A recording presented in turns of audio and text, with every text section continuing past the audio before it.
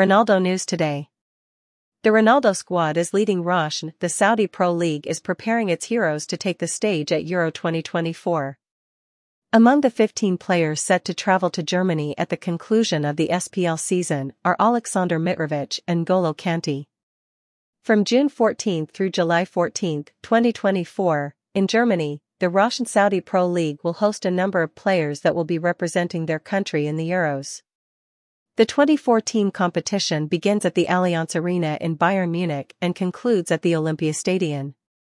So far as we know, 7 different SPL teams will be sending 15 players to this year's tournament, if everyone stays healthy.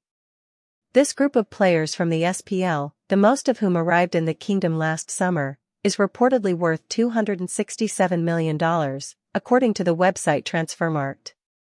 All the participants in Euro 2024 have a combined market worth of $12 billion, which is absolutely staggering.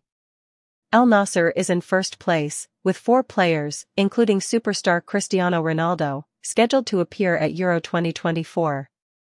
Along with him, Otavio will be representing Portugal, Aymeric Laporte will be representing Spain, and Marcelo Brozovic will be playing for Croatia. The total market value of all 4 participants is $96 million. At Euro 2024, 3 players from 2 different Saudi Arabian clubs will be representing their nations. The Serbian combo of Aleksandar Mitrovic and Serge Milinkovic-Savic will be supplied by the recently crowned SPL champions Al Hilal, while the Portuguese midfielder Ruben Neves will be joining the team.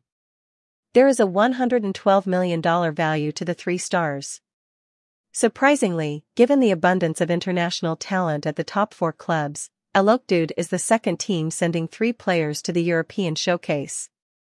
A total of 7 players, Georgia's centre-back Solomon Kvirkvilia, Romanians Andrei Burca and Florin Tanis, and $7 million are up for grabs. At a combined $8.3 million, Georginio Wijnaldum of the Netherlands and Jack Hendry of Scotland will be playing for Al Ettifaq.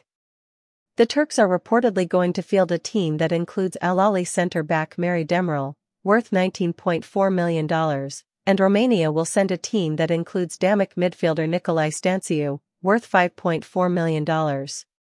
French midfielder N'Golo Kanté, a World Cup winner and standout for Al Ittihad, rounds out the lineup with a market value of $10.8 million.